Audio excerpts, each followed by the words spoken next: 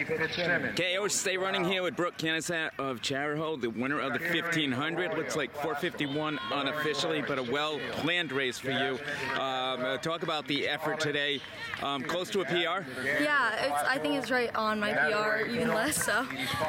So is the plan like you did? You kind of held back a little bit and then come on strong at the end? So I haven't run the 1500 in a couple weeks. I wasn't able to go last weekend on Sunday, and I've been racing the 800 in dual meets, but today was like my first time I've raced like the 1500 in a while. So I was just going into it thinking I'm just gonna stay with the pack, and then depending on how I feel, kind of just take off, and that's what I ended up doing. When I started the second lap, I just kind of take off, and then last lap I just gave it all I had. How did you feel out there? You feel good right from the beginning? Yeah, I actually felt really good from the beginning. I was like, this is a good pace. I kept with it, and then I was like, I have energy, so I just went.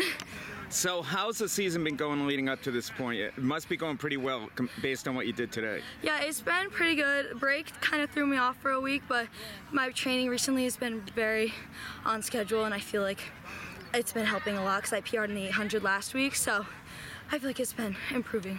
Yeah, what did you do there in the 8? I got 224. 224, okay. So championship season class meets next week. A couple of weeks later, the state meet. What's your goals as far as those meets go?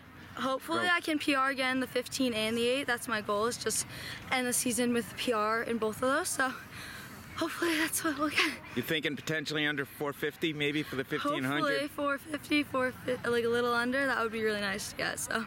Well, Brooke, congratulations today. Good luck the remaining season. Are you doing any other events today? No, I'm not. All right, well, relax and enjoy. Thank you so much.